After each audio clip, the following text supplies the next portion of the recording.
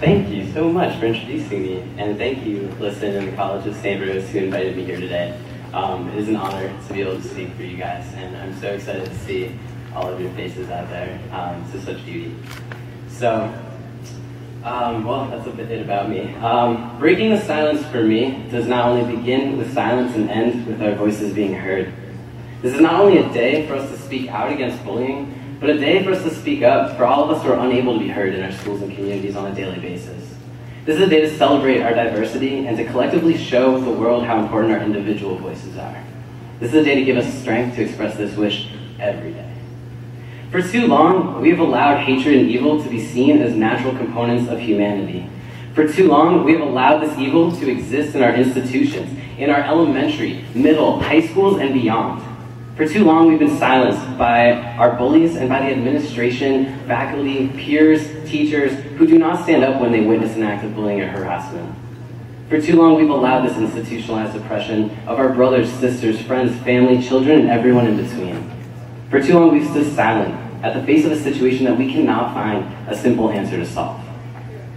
What I ask for us today is to all stand in solidarity. Everyone in here and everyone under the infinite acronym that begins but does not end with LGBT and our allies must stand together in order to speak for the voices that are silenced, even if it is our own. We can no longer let a bully have the last word. A few months back, walking around on my campus, I heard someone walking behind me say, "That's so retarded." Although not specifically related to LGBT bullying, and this person was a complete stranger, I turned around and asked her what she had just said. I don't want to hear that language in my community. I don't want to hear that on my campus. I don't want anyone to feel unsafe around me. She hesitated and didn't know what to do. In that moment, I asked her not to use that sort of language because it directly and indirectly hurts a group of people who every day try to be the best of themselves that they can be, regardless of what sort of handicap they have. She didn't respond in anger. In fact, she seemed kind of calmed. Her high energy was balanced by my calm, non-attacking, nor angry response, where I clearly stated why I was offended and what I needed from her. This is not how I respond to every situation, but this is how I wish I did. We can feel anger, and I definitely do. By all means, let yourself feel that anger when you witness something terrible, when you witness something that hurts you, someone you care about, or anything like that. Feel that anger because that anger shows that you deeply care about something. Anger can show that you are passionate. You wouldn't get angry over something you didn't care about. Anger is a very, very important emotion for us to recognize, believe in, and respect when we feel it. But when responding, something to consider is that perhaps the bully doesn't even really realize what words are coming out of their mouth, what they're saying, or what they're doing. My professor the other day, I think maybe because she knew that I was going to come speak here, she told me a story about her friend who's an elementary school teacher. And this teacher happens to be bullied by parents during parent and teacher conferences, something that really opened my eyes. When one parent during one of those conferences said something, especially offensive and angry, directed directly at this teacher's character, the teacher responded with, "Pardon me?" To which the parent didn't feel like repeating what they had said because they realized after it came out of their mouth that they didn't actually believe in it. I think that's a really great thing to consider. If someone can't repeat something twice, maybe they didn't realize what they were saying the first time. When we speak from a place of anger, we can't speak clearly or explain our needs and wishes. When we speak from a place of reflecting, of honest intentions, and a wish for something better, we can prevent the lack of listening that happens in these situations. It's all about understanding. But most importantly, and I'll be completely honest, it has taken me years and years to speak from a place not from anger. It takes a long time, and the most important thing is to speak at all. Speak regardless of how you're going to speak. Speaking is better than not. Together we can end that silence.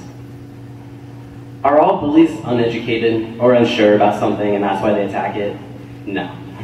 Are all bullies insecure? No. Are all bullies inherently evil people? No. One of my favorite musicians is Ani DeFranco, a woman who helped me through high school. Her music guided me every single day, such beauty. One of her songs, Hour Follows Hour, she sings that maybe we are both good people who have done some bad things. Are bullies good people who have done some bad things? I can't say for sure, but that's because there's no one type of bully.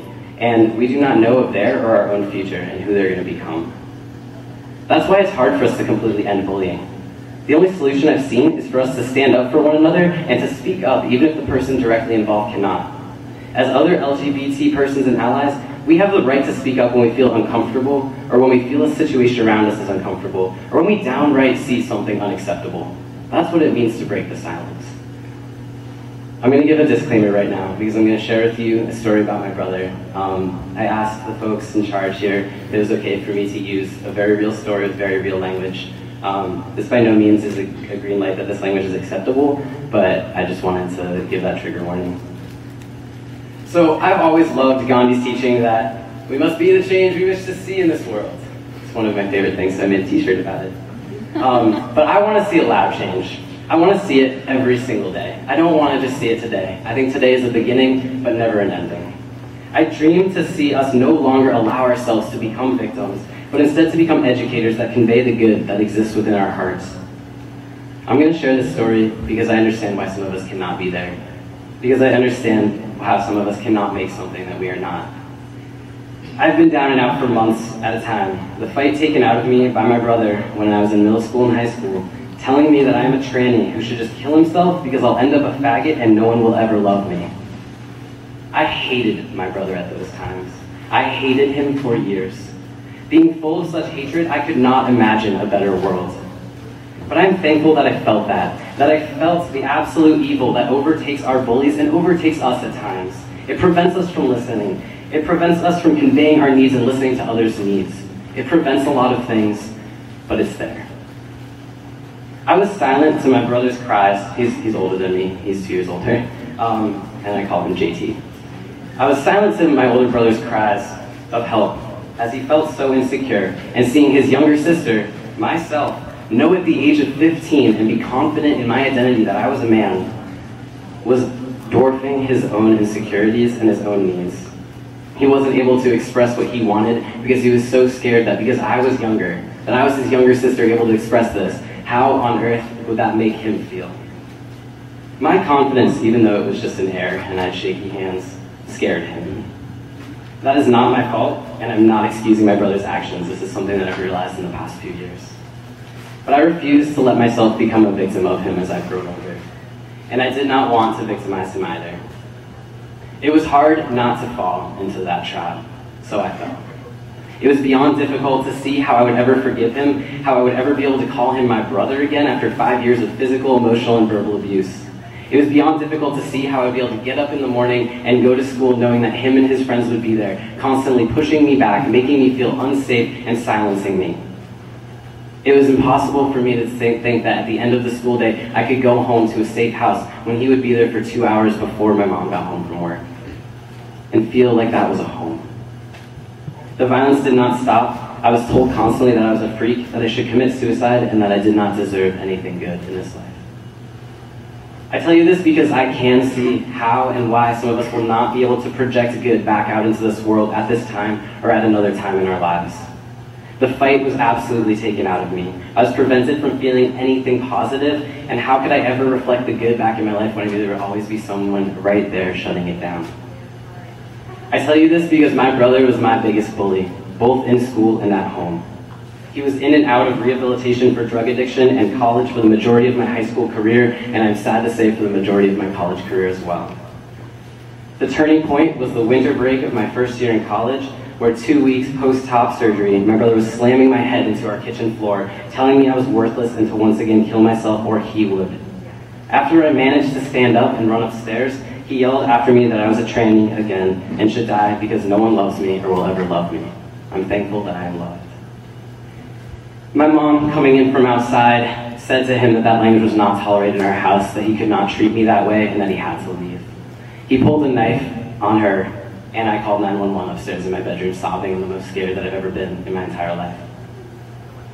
I heard him yelling, and I eventually found out that he had pointed the knife at himself and left our house. A couple of minutes later, the police came, and he calmly accepted arrest a few streets over. We got a restraining order, but I still did not feel any safer. This was my brother. He was brought to my dad's house in the middle of nowhere in New Hampshire. No friends, no drugs, really nothing. Within a few months, we were surprised that he wasn't begging to come back home to Massachusetts, where I suppose he realized that he'd taken away his own rights in his own home. My dad and mom were constantly blaming themselves, apologizing to me for having not done better. I wouldn't take it. I knew it was not their fault and that they were just as much victims as I had become. During the times of his bullying and abuse, I did whatever I could to make myself happy, to make myself feel a purpose, and to make myself feel like a human. I would go for long walks in the woods, listen to great music, play my guitar, write in my journal, write stories, and write poetry. I joined a band, I joined the chorus, I even auditioned for my senior class play, which was a musical, and I had never been in a play before, and that was rough. I went for long bike rides with my friends, snuck out late at night to play thrilling games of manhunt, and befriended a wide range of social groups in my high school where I found support. While these things alone could not calm my shaking palms at every moment of every day, I felt productive and that I was becoming a better person myself. I knew I could not change my brother, but I knew I could change the way that I looked at him and the way that I looked at my own being. I spoke in front of the entire faculty in my high school, one of the proudest moments in my life, about bullying in our LGBT community. 3 years later, when I went back to visit, one of the teachers remembered me from there, telling me that it opened her eyes and made her wish that she could change this culture. Now she is acting and representing the GSA at my school. A lot of good was peppered among these terrible bad things that happened during my high school, but I did my best to take the good and run with it when I could. Within a year of the restraining order, my brother had written me a letter. The letter apologized for every bad thing he had done to me and my mom, and for how he felt he had ruined my life and I didn't deserve that. My heart was less hard after he was gone, and in some ways I missed him. I missed my brother, the sober, non-violent, non-hating brother I had grown up with. I missed the memory of the good times in between, but was still rattled by the bad. In the past 2 years since I got that letter, I am proud to say that my brother is actually one of my biggest supporters and quite possibly one of the few family members I feel I can trust with anything. I asked him before I shared this story with you guys if it would be okay for me to share it because I'm so proud of how far he has come. He said that that's absolutely okay and he wishes he could be here. In the past 2 years, he has found a full-time job, re-entered college at UMass Dartmouth that is engaged to a gentle, accepting, and amazingly caring individual. Strange thing is that she had actually seen my YouTube videos of my transition before even meeting him and was in full support. I think that's a good sign. In the past 2 years, my brother has done his best to quit his addictions and I've watched his anger peel off of him. And when he finally came back down to Massachusetts to visit, I was sitting at my kitchen table and one of his old high school friends, someone I didn't really like, he brought into the house and he turned to Zach and he said, "This is my brother Sky. I know you used to know him as my little sister, but he's my little brother, and if you have any problem with that, you're gonna have to talk with me." So, a little hostile, but all I could see was his love. After that conversation, we were on the front porch, and he looked me straight in the eye to say that he was proud to call me his little brother, that he had always wanted a little brother, and out of all the transgender little brothers he could picture or imagine, that I was perfect. Every time these conversations happened, he would bring up how sorry he was, even crying as he remembered what he had done and the person he had been. At last, I told him to stop apologizing because I had forgiven him, as had my mom and dad. I told him I felt he was a good person who had done some bad things, and to never let those bad things haunt him. But the truth is, those bad things haunt him every single day. I know that they do. I can see it in his eyes. I can see it in how nervous he is. He doesn't think that he deserves to be happy, especially around me. I think he's constantly trying to make up for it, and I'm constantly trying to get him to stop. The only thing I have faith in is that as time passes and my brother and I become real brothers, real friends again as we are creating happier memories by the minute. The only thing I have faith in is that my brother will someday realize that these good times, full of love, acceptance, understanding, and growth, vastly overpower the hatred he had portrayed in his youth into this world and onto me. I love my brother, and he loves me, and I'm proud to be able to say that, even though he's my biggest bully. So, during his widely controversial Breaking the Silence speech about nonviolence and against the war in Vietnam, April 4th, 1967 in New York City, Dr. Martin Luther King Jr. said, "We can no longer afford to worship the god of hate or bow before the altar of retaliation. The oceans of history are made of turbulent by the ever-rising tides of hate, and history is cluttered with the wreckage of nations and individuals that pursued the self-defeating path of hate."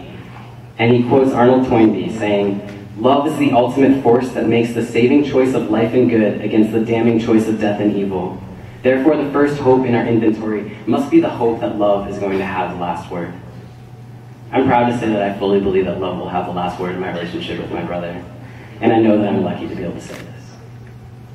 As human beings, we ruminate and fixate on the bad. I do it, we all do it to a certain extent. That's why I think it's pretty natural. When something bad happens, it overtakes us and makes us forget all that's good. It rattles around in our heads and our hearts like a cage.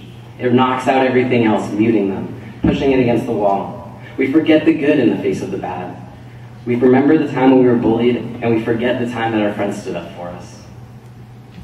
In the face of the tragedy in Boston, a friend of mine recalled a quote she had heard, where when a boy was younger and would see violence and scary news on TV, his mom would turn to him to reassure him and comfort him by saying, "But look at all the helpers." The helpers were those who ran towards the victims because they knew they could assist. The helpers were those who didn't run away from the victims because they wanted to wait for help. The helpers were everywhere. What I ask of us all in the face of bullying in our schools is this: let us be helpers. When I was first coming out during my sophomore year in high school, my best friend Amy stood beside me and would correct people who mispronoun me or did not remember to call me Skylar. She was my biggest helper. This took a huge load off my shoulders because constantly correcting or asserting others about my identity was exhausting, and in many cases resulted in my feeling misunderstood or unaccepted. Amy was my helper, and it was absolutely reciprocal. So let's be helpers. Let's send the message of love and goodness and humanity back to the faces of the bullies. Let's stand up for our friends, our complete strangers, or even our enemies when they are bullied. Let's speak in a way that reflects, listens, questions intentions, and asserts our humanity, rather than in an angry way that only invites more anger. We should not be mirrors of anger. Everyone out here is just such a beautiful human being. We should be mirrors of that beauty that is inside of us and reflect that back in the face of anger. Yelling back at someone who's yelling at you is often what the bully expects. We've heard that cliche so many times. So let's change the status quo and respond and represent our own confidence, security, and our ability to know that we can make a positive change and end the hatred and bad that this person is putting into our world. We cannot rewrite our histories, but we can speak our future.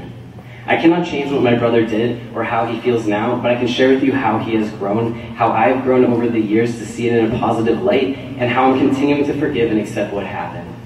It's important for us to share our stories about being bullied, whether they're ongoing, never-ending, already over, good or bad. It's important to share them because everyone will in some way be able to relate. Someone out there understands and cares. We all have things in common. We're all different. That was pretty cliche too, but that's okay. Each and every single one of us is.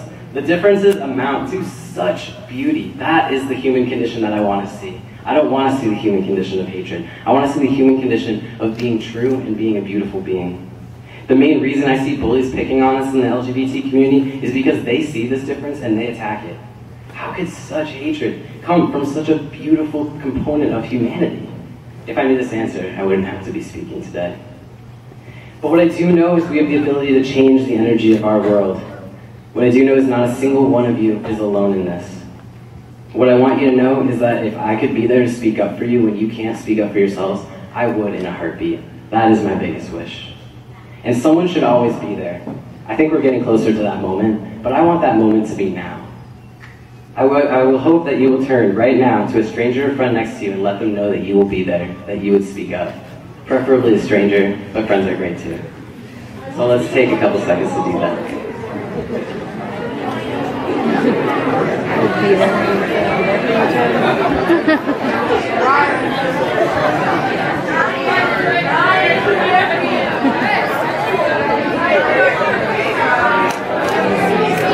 I see some long distance friendships forming here.